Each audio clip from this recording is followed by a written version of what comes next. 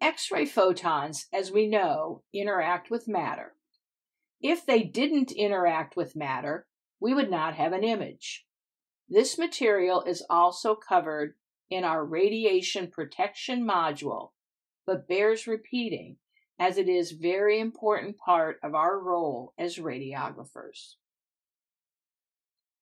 To get a better understanding of how scatter radiation affects the technologist's dose, let's review the 3 interactions between X-ray photons and matter that are found at diagnostic levels of radiation.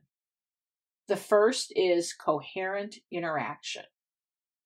Coherent interaction occurs with X-ray photons with an energy level less than 50 keV.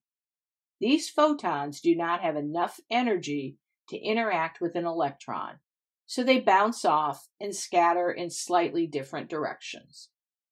Because none of the energy is lost to the atom, the scattered photon has the same energy level as the incident photon.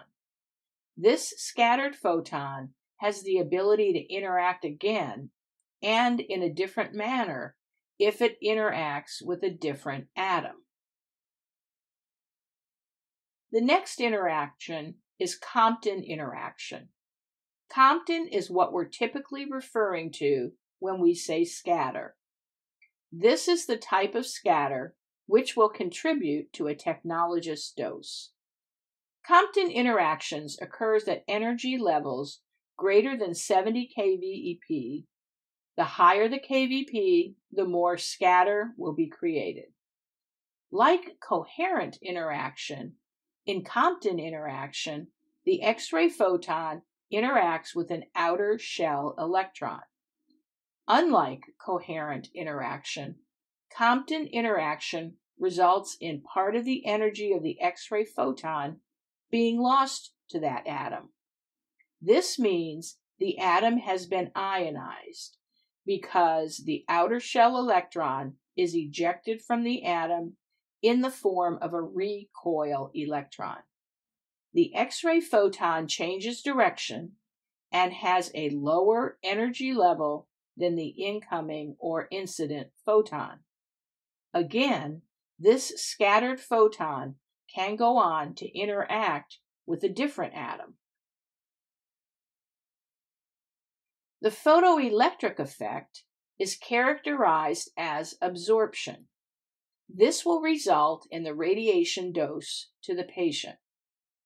The photoelectric effect or interaction results in the entire energy of the incoming photon being absorbed by the atom as a result of the interaction with an inner shell electron. This interaction results in the ejection of an electron, which means the atom has been ionized. The ejected electron is called a photoelectron.